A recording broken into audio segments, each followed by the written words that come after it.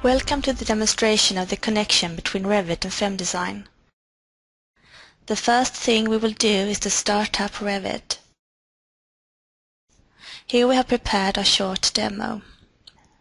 Let's begin by looking at the analytical model, which is represented by different colored bars. Green is for walls, brown for floors, blue for columns and orange for beams. It's important that you have a continuous analytical model before you export this to FEM Design. Before you export the model from Revit to FEM Design, you have to make a consistency check. As you can see, there's nothing wrong with it. It's very important to have a correct analytical model before continuing, because if anything is wrong, then this will be copied to the FEM Design with the export. We export walls and floors, beams, columns, different types of supports and the connections. Just go over to Add-ins, Strosoft FEM Design.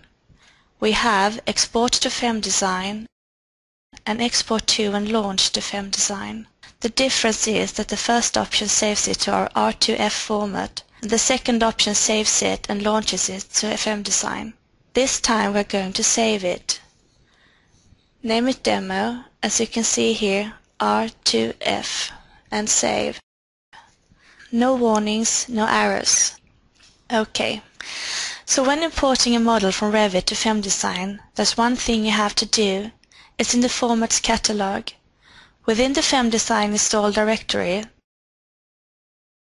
there are two files, Revit FEM Material Template and Revit FEM Profile Template. We have to map the material and sections from Revit to those in FEM Design. We begin by making a copy of the template file and rename it to Revit FEM Material. Just delete the template part, then open it in your text editor, as you can see here. In order to map it, just type the Revit name, tab, and then FEM Design name. Since FEM Design supports different codes, you can have a pipe sign separating the codes, as different languages use different codes. This is done for materials,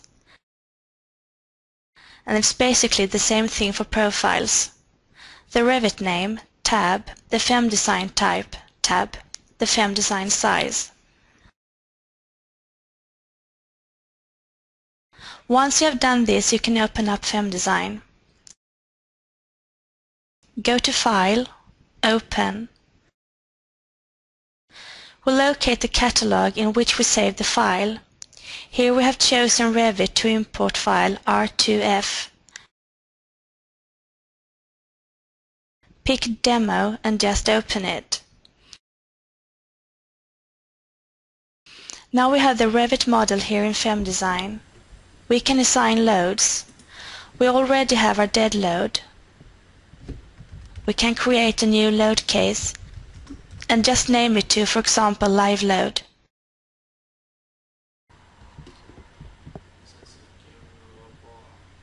Create a surface load, make it about 3 kN, and then choose section. We add it to different levels. Then we go to Finite Elements. Just check the size and the element and mesh.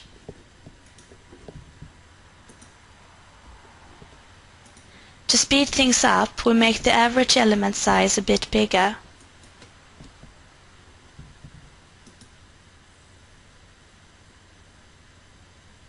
Then we can generate the mesh, which hopefully will be correct. Which it was in this case. We can now create a mesh directly from the import model. Go to Analyze, calculate the load cases and just hit OK.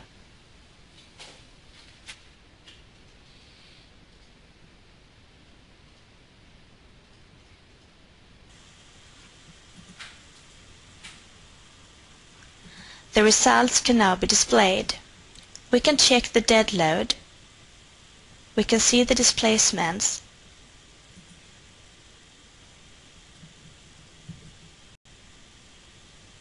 And also make an animation. Here we can see the results. This was for the dead load. Check the different forces and the effect they have. This was our demonstration of the Revit to FEM Design connection.